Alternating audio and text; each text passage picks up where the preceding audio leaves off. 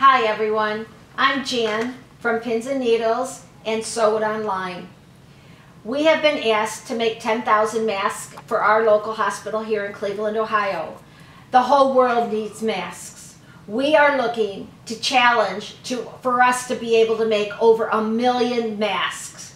So I am going to have a link here where you're going to be able to go get the pattern and the instructions to be able to make this mask, but I'm first going to show you how to do it. Everyone needs this. Every hospital needs it. Every nursing home needs it. We all need to get to work. You all have fabric at home. This is going to bust that stash. We don't need much. Let's go over it. So, first of all, the first thing that our hospital has wanted is they want a mask that is 2 colors. First thing. So it's got to be a reversible mask. One in a light color, so that the nurse would put it on first, and second, when they use it again, if they use it again, they would use the other side. Now, when looking at all the patterns online, they just made it very confusing and a little bit harder, I think, than what it needed to be. So we've made about 25 of these to get the pattern down to nothing, and it looks like nothing, but to be able to do it as easy as possible is what's important. Remember, they're probably going to throw these away. So therefore, your perfection that you would do in your quilt making and your garment making is not necessary here. So let's take a few shortcuts and get it made quickly. I'm well aware that these aren't protection 100%, but they are what our hospitals are asking for. So let's just do what they need because it's the best they can get at this present moment, okay? They have asked for wire to go across the top. They have asked for a pocket to go in between that they could put tissues or whatever they have for a little bit more protection for them. They have asked for one side to be one color and one side to be the other color. They're not asking for much. So then these will just go on and fit right around the head. You want this to be tight here and you want it to go underneath your chin. Believe me, we've made enough of these and had enough discussion on how to make them easier that I think we got it down. So again, the pattern will be below this that you're going to be able to go on and print out your own pattern. But let's get to work and make one. What it really is, if you look here, is I am just taking many layers of fabric and I am drawing the pattern out that I am going to give you. One of the pattern, mask A, is this size. Mask B, if you look at it, is just a little bit longer because that will be the back. So let me show you. I've cut them out. So I have got one, but can you see now how the one side of the mask is about 1 inch longer than the other side of the mask? Otherwise, they're duplicates. Again, you're going to be able to go to the bottom of this video and you're going to print out your own pattern.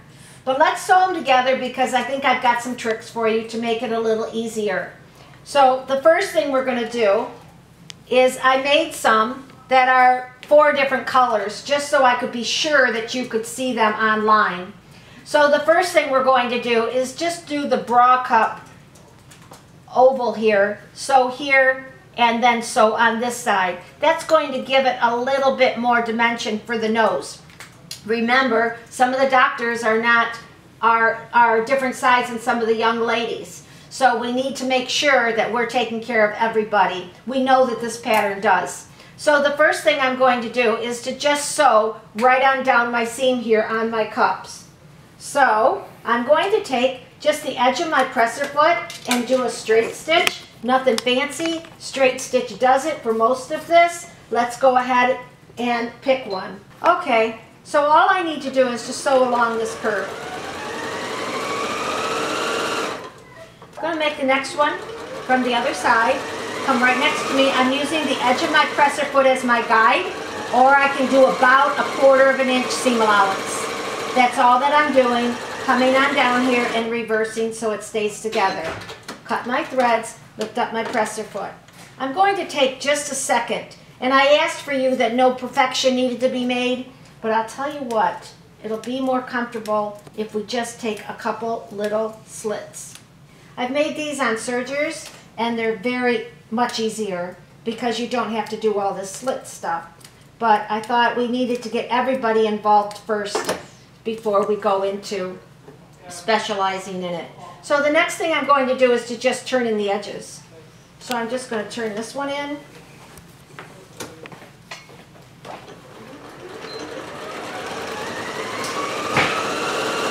Just your normal 1/4 of an inch. I might as well open this one up and come on down there.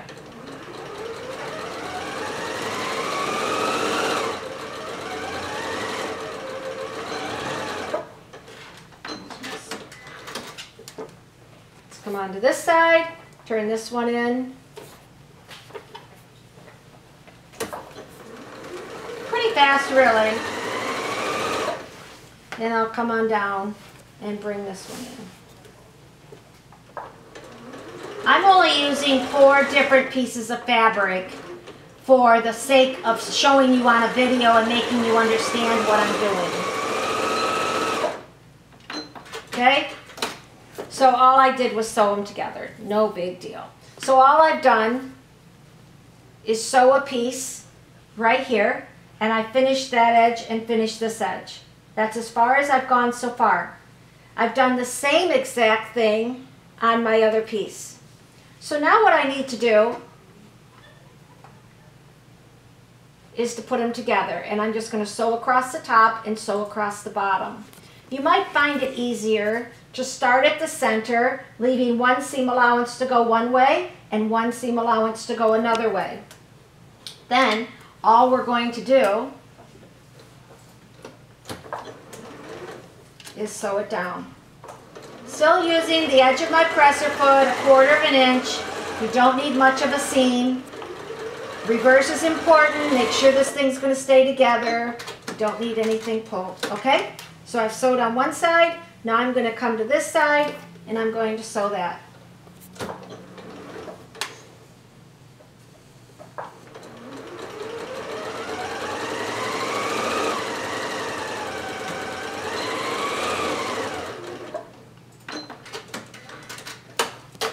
Look what I did.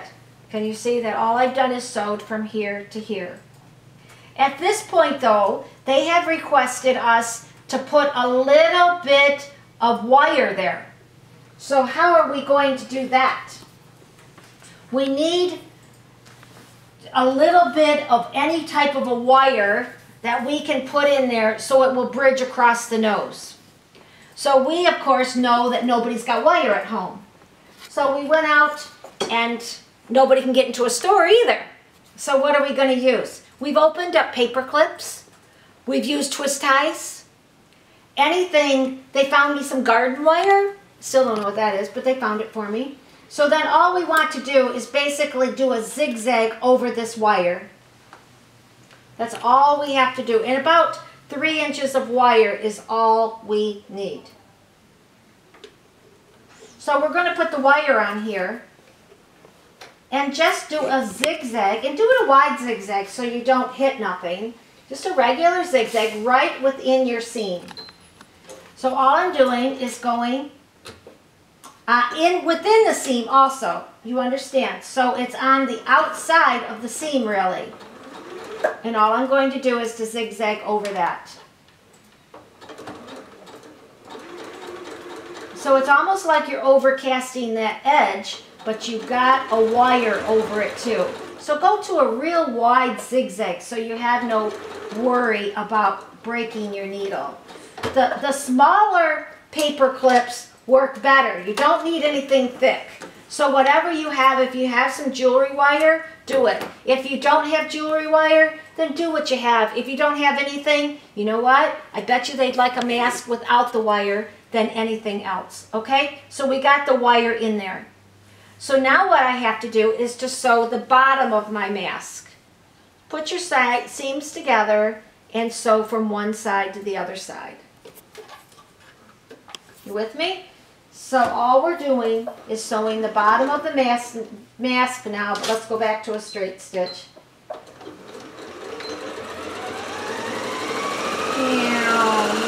Side of my seam. Side of my presser foot, go right on down. And we're making them Your first one, believe me, the first one we took forever because we kept changing it. Do you see what I have now? So now what I've got is I've got my wire in exactly how they wanted it. I've got my mask. One side is a little bit bigger than the other side, and I'll show you why. What I have to do now is to come on in here, and I just have to completely reverse it. Again, we could put batting in it. Go ahead if you want to. You could put interfacing in between. Go ahead if you want to. But we'd rather have two masks than one perfect mask. Does that make sense? So now what that did is that wire is just right in there. It's not going to move any place. It's just in there. And however they bend it around their nose, it's going to work fine. Again, it looks goofy to you because I'm using 4 different pieces of fabric to show you what I'm doing. I wanted it to show the seam here down the center. Do you see what I'm doing? Okay, so you aren't going to. You're going to use these two to match and these two to match. Again, what I would like you to use is a light color and then a dark color. And then the nurses will know to use the light color on their face first and then turn it to the dark color the second time they use the same mask. I assume these are all going to be thrown away, so just remember that. So now all I have to do at this point is to turn this over. So all I've got is a raw edge here, so I'm going to turn it over right on down to meet my other seam and stitch this down. That's going to be my casing for my elastic. So all we're going to do is stitch across it, reverse it, make sure that baby is sealed and good. Cut my threads. Does not hurt to go across that twice. All I did was make this a completely, so this is a finished edge and this is a finished edge, but I have a pocket right here. So they can put whatever they choose in there. So they're talking about paper towels, they're talking about tissues, they're talking about whatever. This is just going to come on down again. Look at, all I got to do is bring that down. And what that's going to do is give me my little casing for my elastic.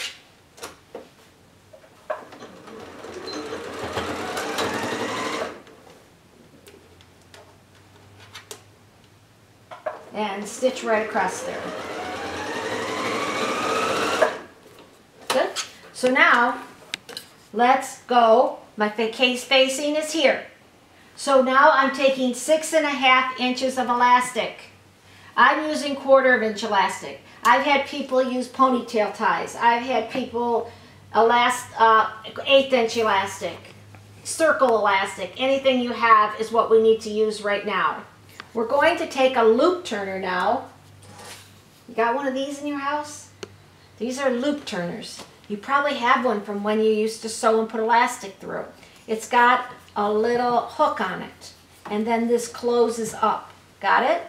So that's going to pull that elastic right through for me. Now the old-fashioned way, or the old way, the old tried and true way, is going to be to use a safety pin. Hope I know you got one of those. No one's prepared for this. So all I'm going to do is stick this right through the center.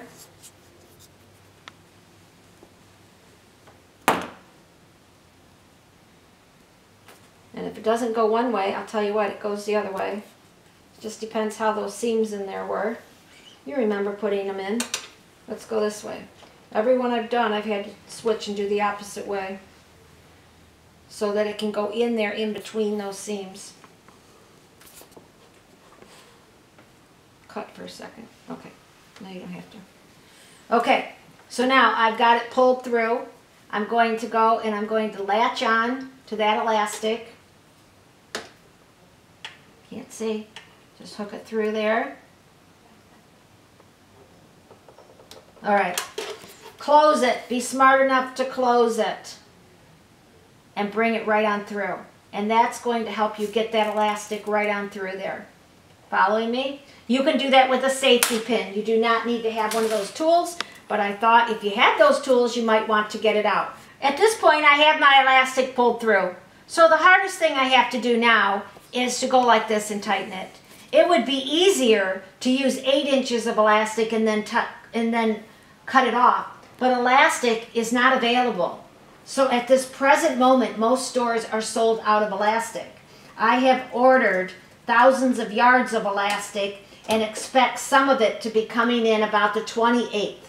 So hopefully us sewers, we've got a lot of elastic in our stashes. What I'm using is a 3-step zigzag here if you have it, just something to learn. What I'm doing is its needle is going up, up, up, up, up, up, up, up, up, up, up, up, up, up, 3 times across. And that's going to hold that elastic stronger than any straight stitch or zigzag ever could. It's one of the first 10 stitches on most everybody's sewing machine. If you want to look for it, it does a step, a step, a step, a step, a step, a step. But it's a great little thing to do. I need to do that on the other side, and voila, I have my mask made. So it's all done one side or the other. Well, let's just put it in. It's only going to be 1 more second. Okay, so what do I have to do? I'm going to use my little loop turner. I'm going to put my glasses on. Now if you have a serger, it's a lot easier. I decided to do the sewing machine version first because I can get everybody sewing. Even our kids need to do these, and they're simple, and we can. Okay, so now all I'm doing is pulling it through, right? Just like I showed you. Get it through, put it underneath the sewing machine.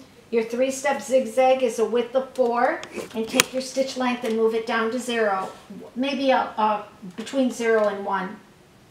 So it's basically bar tacking and just going across that elastic. Remember, the elastic needs to hold probably approximately 2 to 3 times for it to even be used. It's not going to be used too much more than that, but having it fall apart is worthless. So I've just stitched it across, and I have my whole guy done. So now, all that goes on is this goes around the ears. We've tried this on men, we've tried it on women, we've tried it on everyone. Do you see how it cups down here, how it cups here, and how on the sides there is no gap?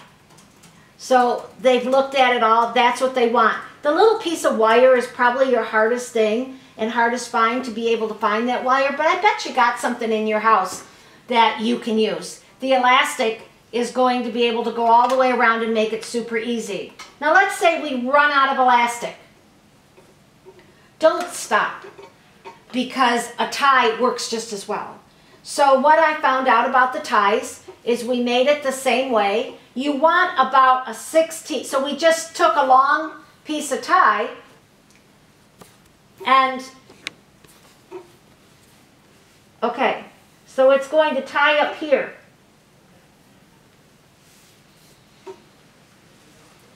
And then tie here. Got it? But what I found out is you need about 16 inches up here. 16 inches, 8 inches, 9 inches from here to here. So this just needs to either be tied ahead of time. Don't leave it for them to tie. Tie it ahead of time, or just use one strip and just have it go from one to the other. This one we just made up real quick just for people to see, but in practicing with it, they don't want to have to come here, tie it. They just want to do one tie, right? So that's got to be secure. And it needs approximately 16 inches from here to here. So whether you tie it, you sew it together, or I would just do one string through here, come on up, and one string through there, and make sure that we got 16 inches on this end. I was just in the hospital with my daughter having a baby the other day, and I watched these masks go on. So sometimes they're in a hurry. So let's make it as easy on them as possible. So if you don't have elastic, please just make a string. I bet you got some bias tape. You wouldn't even have to turn it. I bet you could make some strips of fabric, fold it over, sew it, put it through there. You don't have to turn it and all that. All we need is a piece of fabric sewn across so that it can get in your tie and tie it. So I want you to click below and you will get the pattern. And let's get making these. We want to go for 1 million. Let's join our group and show each other what the sewing community can do for our world in a time of trouble. Join us. have fun with it, and let's teach someone else our craft of sewing. Hope to see you real soon.